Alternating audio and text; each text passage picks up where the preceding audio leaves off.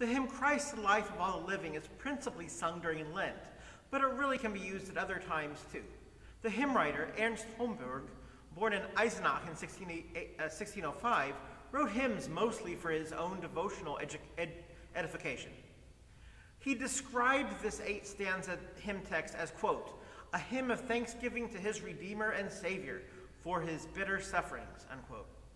Earlier in his life, Homburg had specialized in composing bawdy secular songs, but after a conversion to Christianity, he took to composing hymns. Although he was a lawyer, he wrote about 150 of these hymns.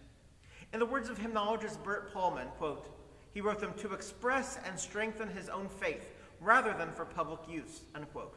Nonetheless, they've been sung in public for hundreds of years. This little setting is by 19th century German organist Johann Georg Herzog.